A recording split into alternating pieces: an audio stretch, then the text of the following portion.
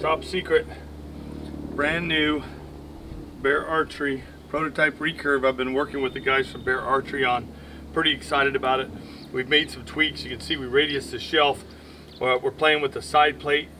We've changed the riser here. Of course, we took a lot of the weight and changed the riser here. And this one's really more designed to be shot without a handle than anything. So it's kind of in flux right now. We're constantly making a few changes to it.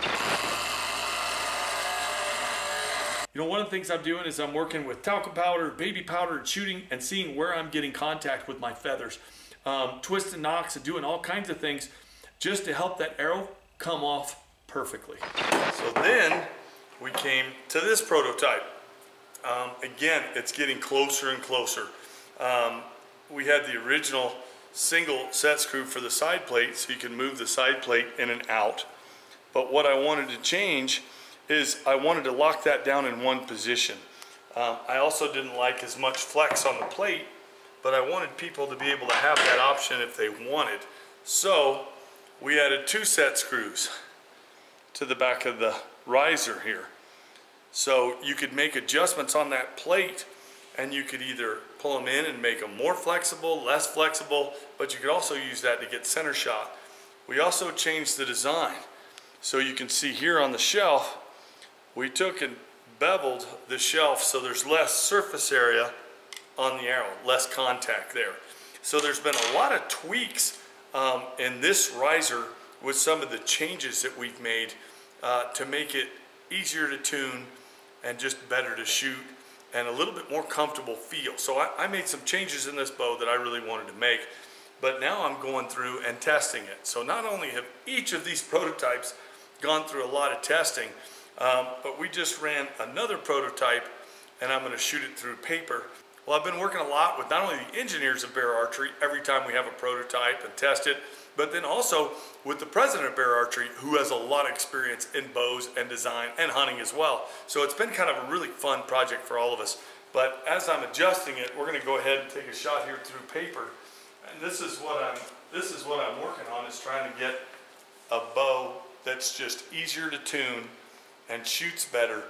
And even though you can shoot any archery tournament or targets you want, my whole design is around a hunting bow.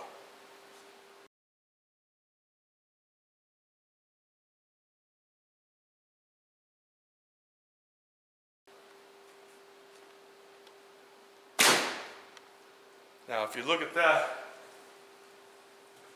that is almost a perfect bullet hole through paper, and that is exactly what I'm looking for.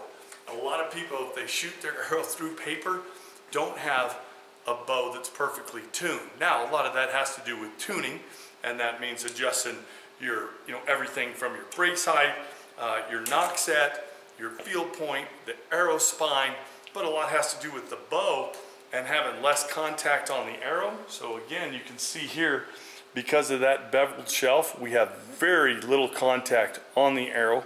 Because of the shortened shelf, so we've taken this shelf and brought it in closer. So we've taken this shelf closer to the riser, or I guess you would say shorten up the shelf, so it gives you even more feather clearance. So sometime along this process, I've stopped a few times to show people some of the things that I've been working on to try and make this the perfect hunting bow. So when I grab it, or when you grab it, but to be honest, I designed it for me, but when you grab it, it's gonna feel the same, shoot the same, because I want it to be that go-to hunting bow and shooting bow.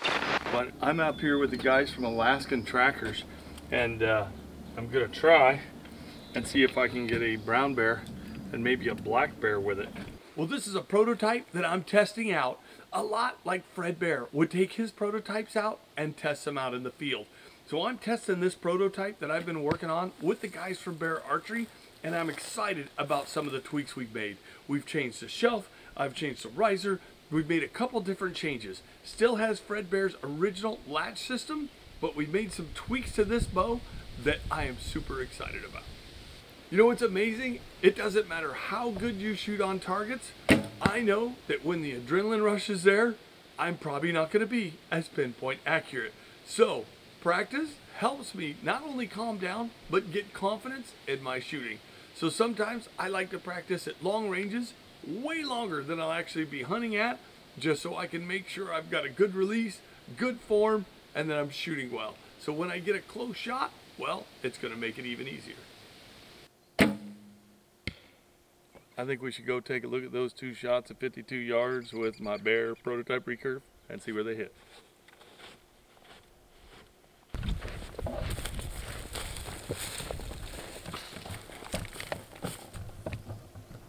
"52 yards, and just playing around doing a little practicing.